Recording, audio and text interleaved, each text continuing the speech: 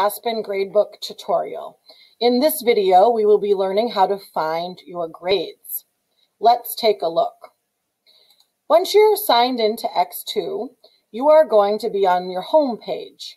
You'll click the Academics tab at the top of the page to open the Academics page.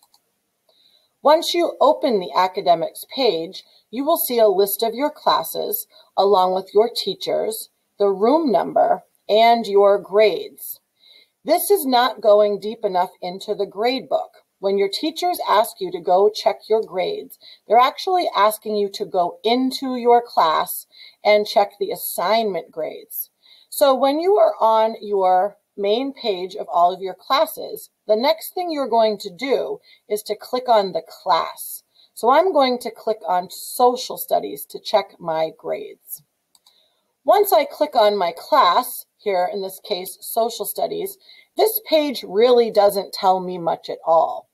It tells me my grades and the categories for the weights of my grades, but I can't see anything about my assignments. So again, when your teacher asks you to check your grades, this is not going far enough. You need to click on Assignments on the left-hand side. Once you click on Assignments, then you will get in to see your assignment grades. On this page, you can see that it lists every assignment for the trimester.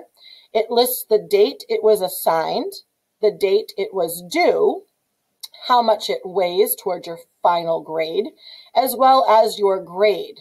It also has an area where you can see any comments left by your teacher.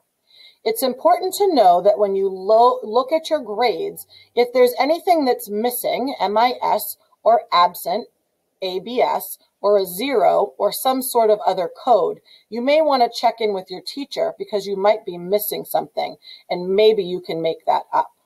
So make sure when you are checking your grades that you go in deep.